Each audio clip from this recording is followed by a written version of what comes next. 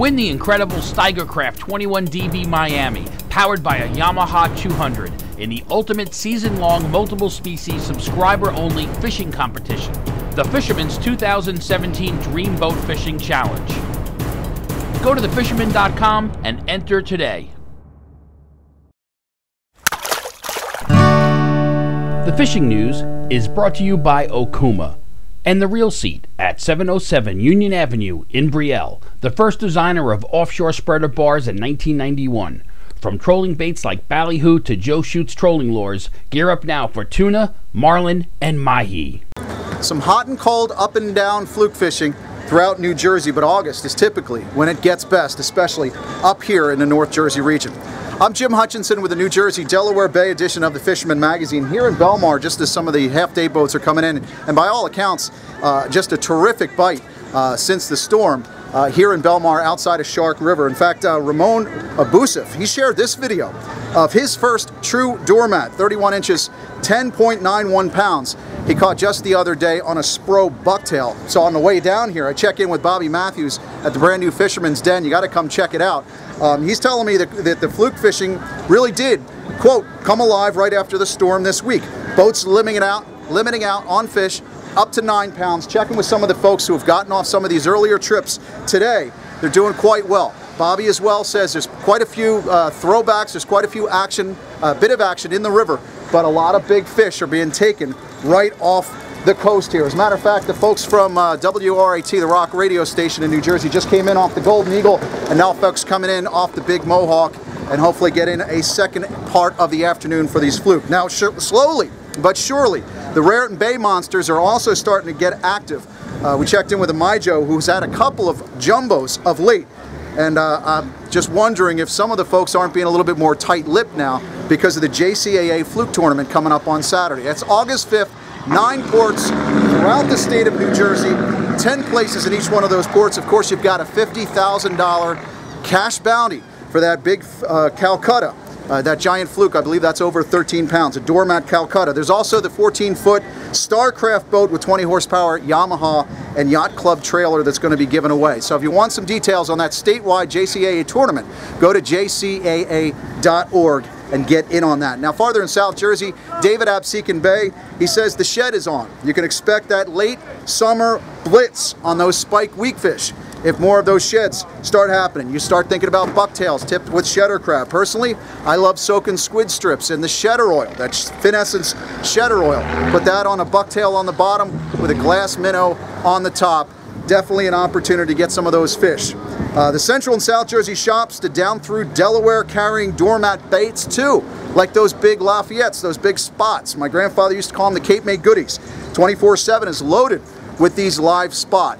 Could be a perfect bait for getting some of those doormats this weekend down in South Jersey. Inlets, deeper holes, incoming water. As things have warmed up a little bit, those big fluke are getting into some of the deeper water. On the ocean, the lumps, bumps, and snags, think old grounds, on up through the tires. And of course, Ambrose Channel should be turning on as well. Now, some of this warmer tropical water is also bringing in some tropical visitors as well. Matthew Sheehan, he checked in with us this week, said he had a nice little cobia on Great Bay. He was using a fluke rig with a big old minnow, is what Matthew told me. Don't forget, like Matthew did, you have got that opportunity to share your photos and reports with us over at thefisherman.com. Thanks for sharing that one with us, Matthew.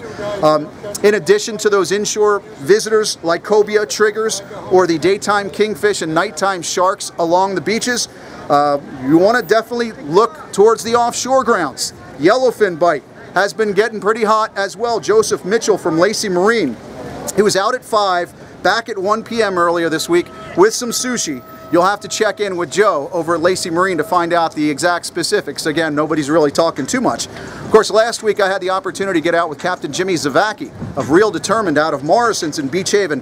We made the trip up to the Hudson, the tip of the Hudson, and worked our way through the Hudson Canyon for some yellowfin. The one thing that we found out, Bill Tallman here had a nice 57.2 pound yellowfin tuna. Lots of life, dolphins all over the place. It took by the early afternoon when the squid sort of came up, and we marked lots of fish, had a lot of skippies had some yellowfin, and again working on those schools of those pods of whales, working on the squid. Looks good. A lot of the offshore crews, of course, will be gunning for the 7-figure payouts this weekend down in Ocean City, Maryland. The White Marlin Open, that's going to be run from August 7th through the 11th.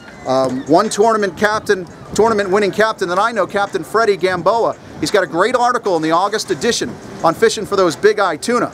Now, big-eye tuna won 7 figures in the White Marlin Open last year. So if you want to pick up our August edition of the Fisherman magazine, check that out. Also be sure, you subscribers, pay attention to that Dreamboat weigh stations, those Dreamboat weigh stations in that leaderboard. Right now, a minimum yellowfin tuna, 50 pounds, will put you in the contention. Mahi is just 10 pounds.